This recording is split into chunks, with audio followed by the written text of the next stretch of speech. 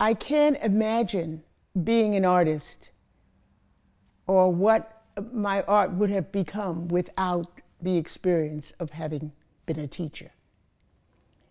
I taught for 18 and a half years in the public schools here in New York City, and it was absolutely a formative part of my career as an artist. It was the one thing that was left out, well, not the one thing, but it was one of the things, important things, that was left out of my career, my teaching. It was one of the things that was left out of my what do I want to call it? Out of my experience at the university, with all the art that I learned about and everything. I was not totally and completely prepared for what I was going to get from the children as a teacher. And that helped to develop me further as an artist, really. I was always told that children were fantastic artists. But when I became a teacher and experienced them, and the younger ones are the best. The little ones, huh? How about that? I can't imagine what would have happened to me as an artist if I had not had the experience of being a teacher. In the beginning, when I graduated from high school, I went to City College because City College was right up the street from where I lived, huh? And I used to see all these boys pouring out of the subway, going up the hill and down Convent Avenue to the City College of New York. And I asked my mother, I said, where are they going? And she said, they're going to City College. And I said, oh, because I had always been told as a little child that when I grew up, I was going to go to college. I mean, they started telling me that before I knew what a college was. So I said, they're going to City College? I said, well, that's where I want to go. Now, it didn't occur to me that everybody I saw coming up out of that subway was a boy. I'm going to City College. So I told everybody, you know, when I graduate from high school, I'm going to college. And they'd say, oh, really? And I said, yeah, I'm going to City College. And nobody ever told me, you know, that's a boys' school. Anyway, when I graduated from high school and I went down there to register, and they asked me, well, what do you want to major in? I was not prepared to say that I wanted to major in art, actually, because if you can realize, okay, we're talking about 1948. In 1948, women didn't work. So I wasn't thinking about work. I was thinking about doing art. So I was there to learn how to do art, because I had been doing it all my life, but as a child on my own, and of course in school. But now I was going to get some professional training in art. But that I was going to be an artist, that had not occurred to me. Interesting, huh? I'm going to college, yes. To get an education, yes. When they asked me, well, what do you want to major in? And I said, art. I want a liberal arts degree in visual art. So they said, well, you can't do that here because this is a boys' school. And I said, what? What? I didn't hear that. Yes, you did. This is an all-boys school. You could go to Hunter, you could go to Brooklyn College, but you can't go to the City College because the City College of New York is an all-boys school. You cannot get a liberal arts degree here. I was thrown. However, somebody there in the office said, wait a minute. She could major in art and minor in education and get a degree teaching art.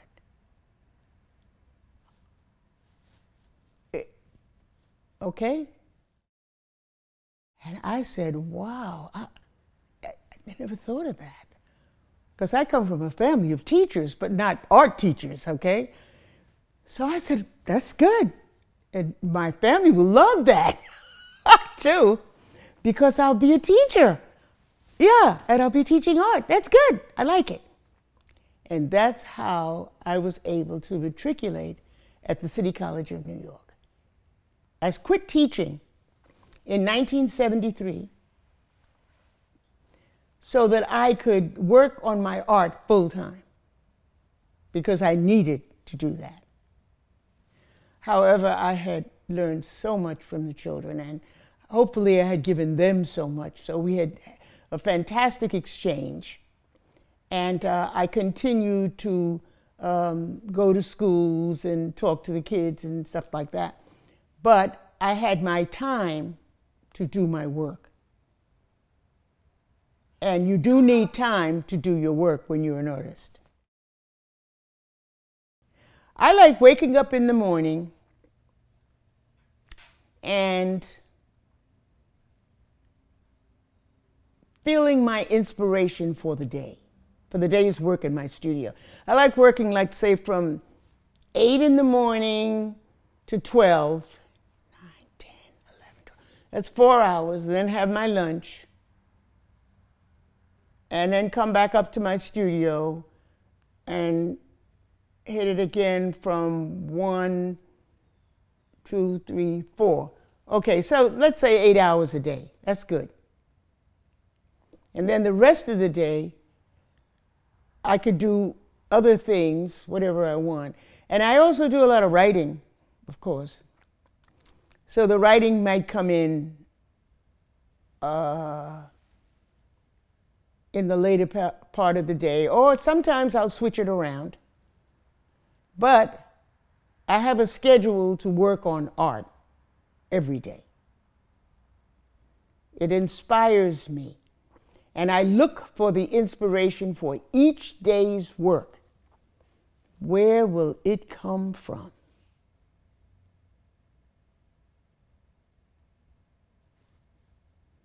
I like being inspired. Well, I get my ideas from being me.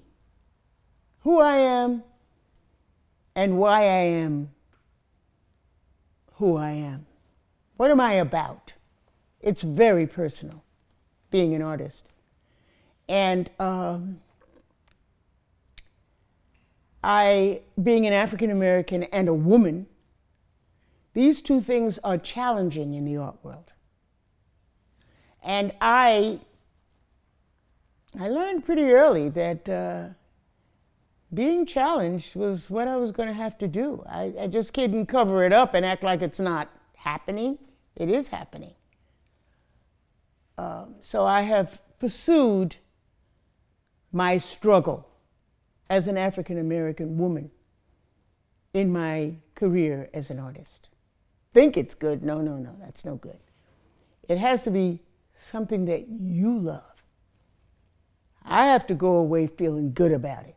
For me, it's a very personal kind of thing, being an artist. And the little ones can do that with ease. As they get older, sometimes they lose the confidence, shall I say, to be themselves, who and what they are. Teachers also have to be careful not to let the children see their work, because then they sometimes feel like, well, the teacher's right, so maybe I better do it this way or that way. No, don't show them your work. No. Just inspire them to do theirs. Give them the materials they need, the media, the opportunity, and let them see a variety of different kinds of work from different cultures in the world, and let them come up with their idea. So that before each lesson, they do need to have a direction. Now, they can deviate from the direction, but there should be something. It shouldn't be just, okay, here's some materials, make a picture. No. So a little talk about walking through the forest and what you saw there and what happened and what could you imagine happened while you were walking through the forest, which is across the street from where you live. Did you see anything there? What did you see?